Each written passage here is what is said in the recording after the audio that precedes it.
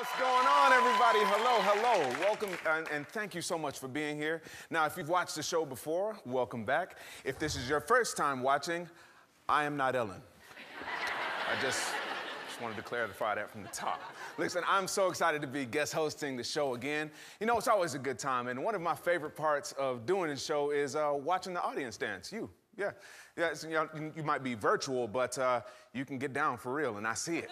See, there are always great dancers in the audience, and then there are people that think they're great dancers. You know what I mean? Like, you never know what you're gonna get. So I thought we could play a little game called Do You Think They Can Dance?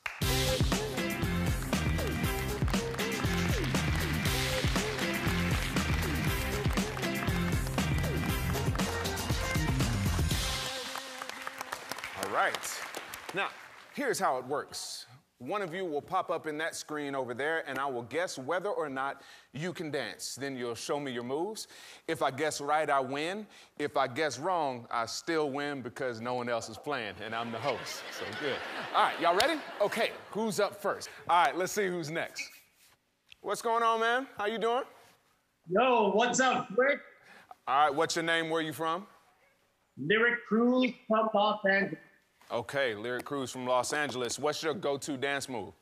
I'm a kind of keep it cute and groovy type of guy. Keep it cute and groovy. Okay. I think you can dance. Let's see it. I'm gonna try. Hey. Hey.